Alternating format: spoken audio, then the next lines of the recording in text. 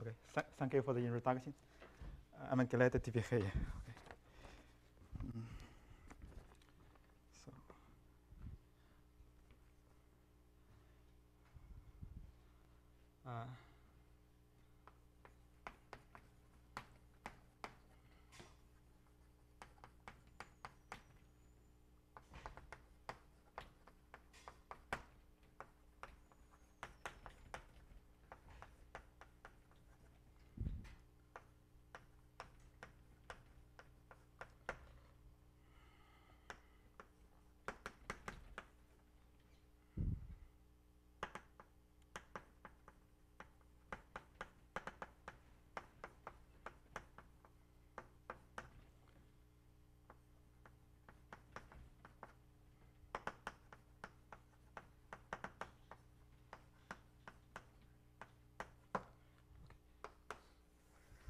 So let it be a compact Lie group, and G head is a set of isomorphism class a complex irreducible representations.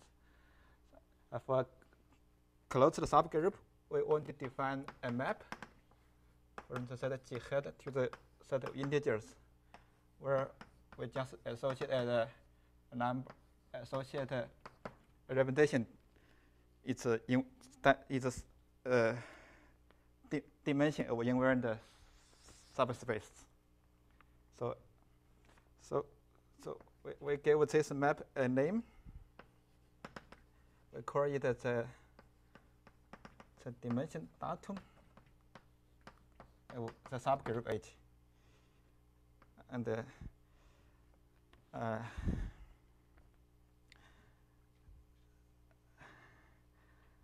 we can say dh this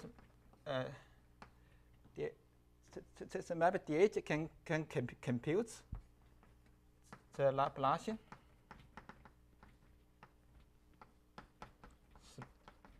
spectrum of the homogeneous space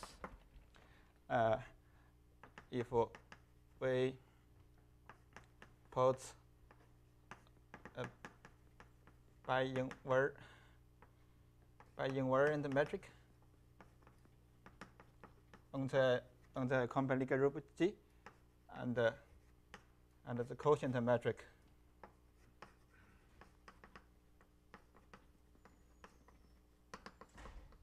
on the quotient space.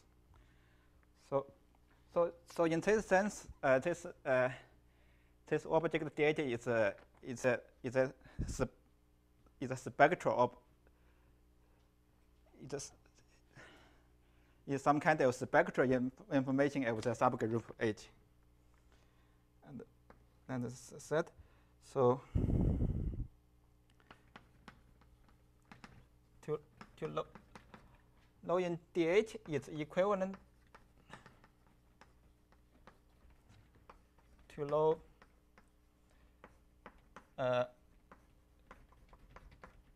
the space of relative functions on the quotient manifold as a representation of G. Okay, this follows from Frobelus reciprocity.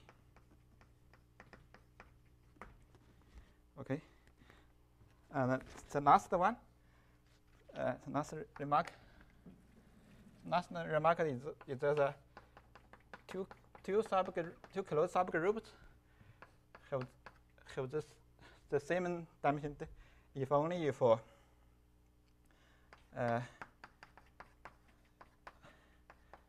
have this equality.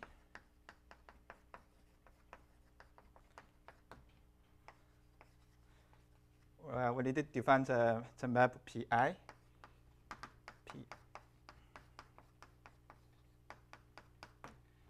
And this one is the set of conjugate classes. G sharp is the set of conjugate class of G. And the d mu hi is normalized Harmer.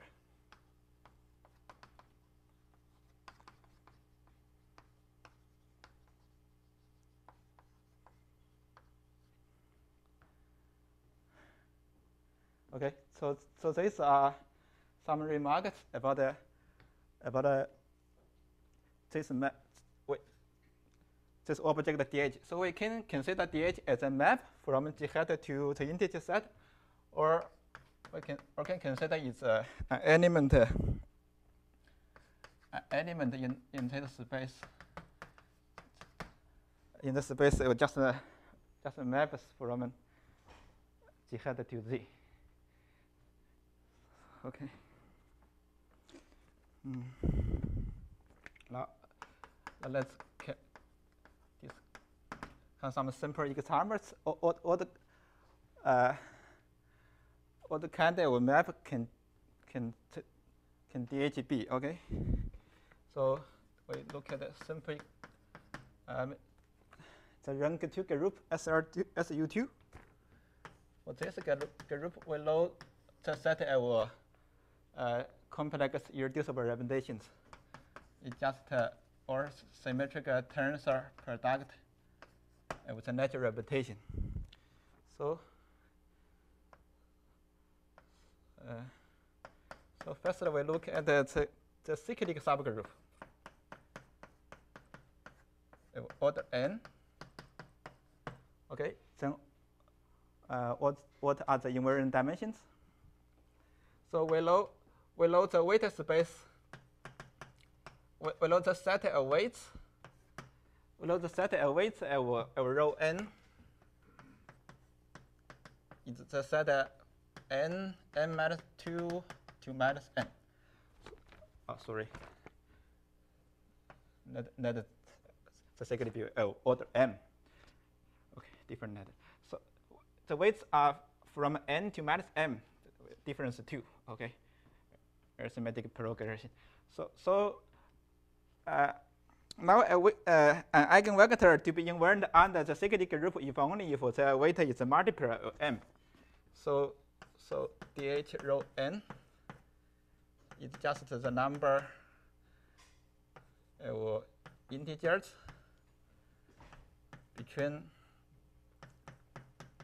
between minus n and n, and congruent to n modulo 2, and it's a multiple of m. So we can calculate it from by Gaussian functions. We do. So now we just take the torus. Okay, in this case, again, the set of weights are of this form. But we take the whole torus, then only the weight 0. Weight 0 eigenvector is invariant. So in this case,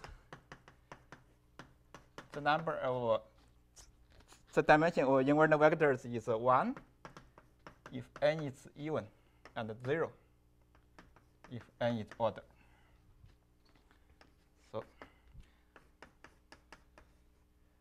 So now we take a more complicated group. It's the torus and another element.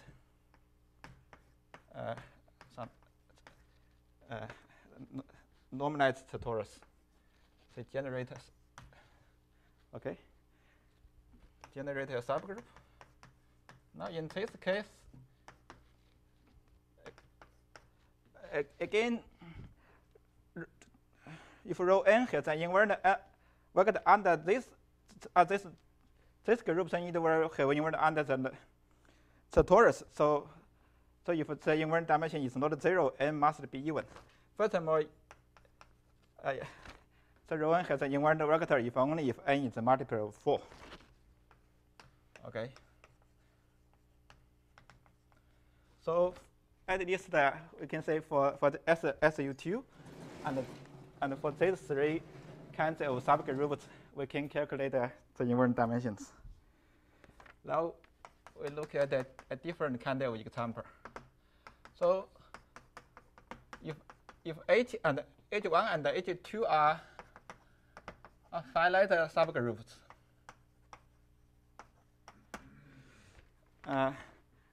then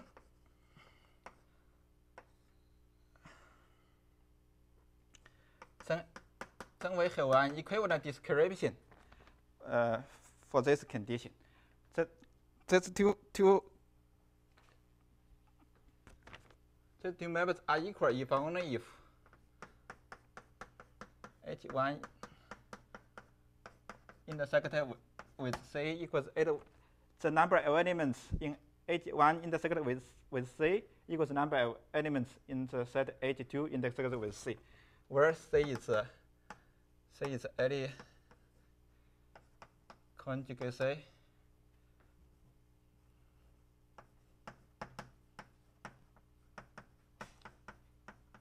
class of G.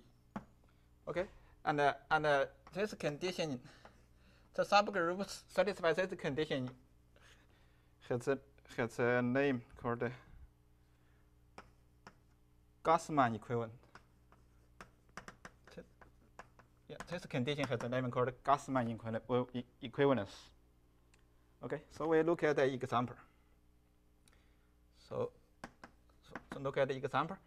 So we just take a G equals S6, or you can take a U6 or SU6, and then we take a subgroup. H1 is 1, 2, 3, 4, 1.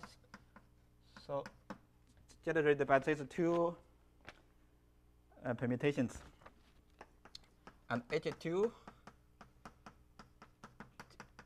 generated by these two permutations.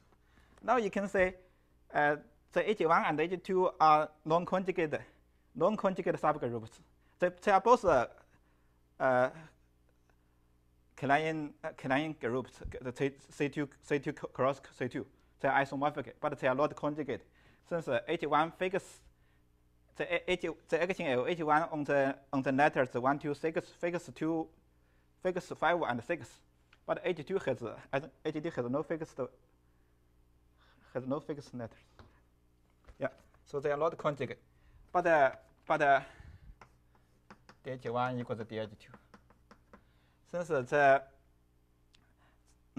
non-identity elements in H1 and H2 are all conjugate to this element 1, 2, 3, 4. Some permutation. Okay. So now now our orbit our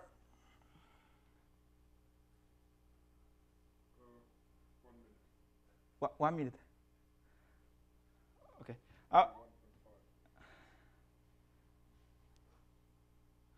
Okay. Our aim is to understand which kind of subgroups can have this relation.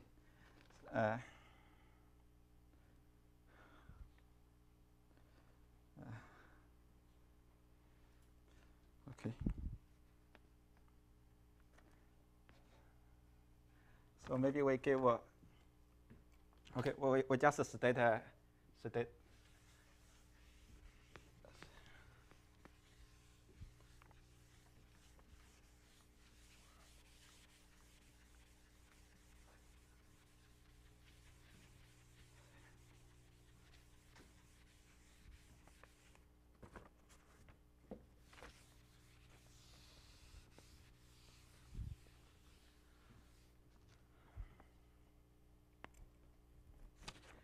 So we static effect H1 equal H2. This one will imply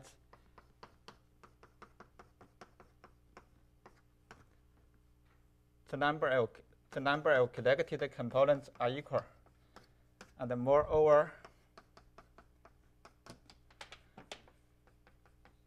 for the collected component containing identity element, the groups are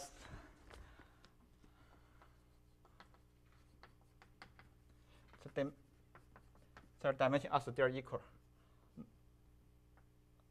Moreover, they must have the same dimension. Now we finally we fix by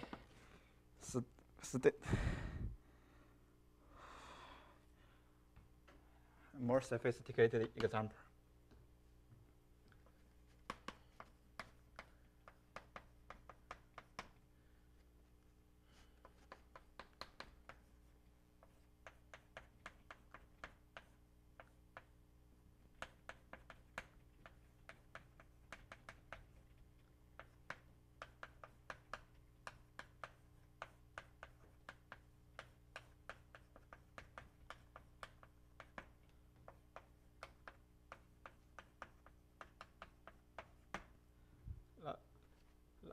now we take a G as a unitary group, as special unitary group of S1 plus 2 variables, and H1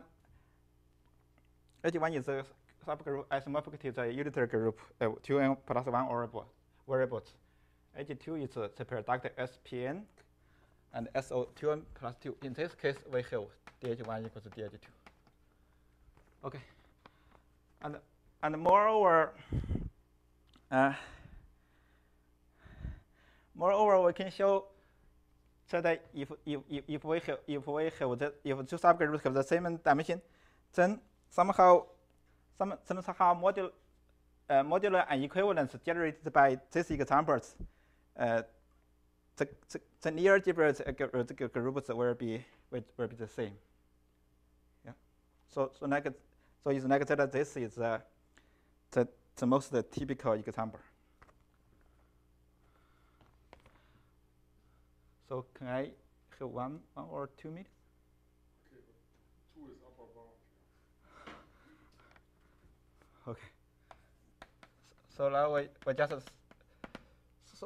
I did not state the theorem, but I just said roughly that this is the typical example. Okay, but now we discuss a similar question. I mean,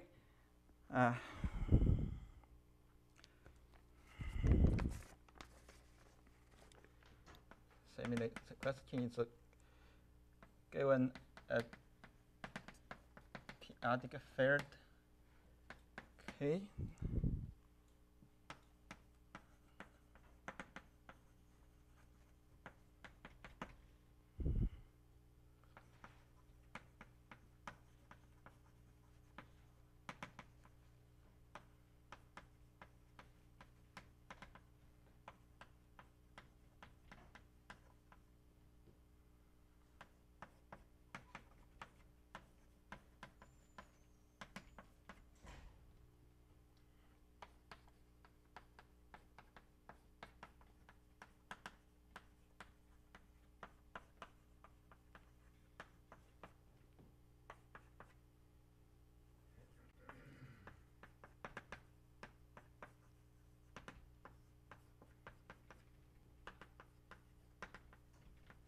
Now we discuss a similar but different question. So that if we are given a periodic field and an integer, so can one determine the algebraic subgroups if we know the conjugates of the maximum tori of the subgroup?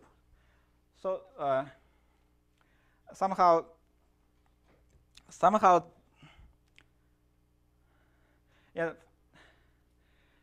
this question is with the previous question we discussed. It's alone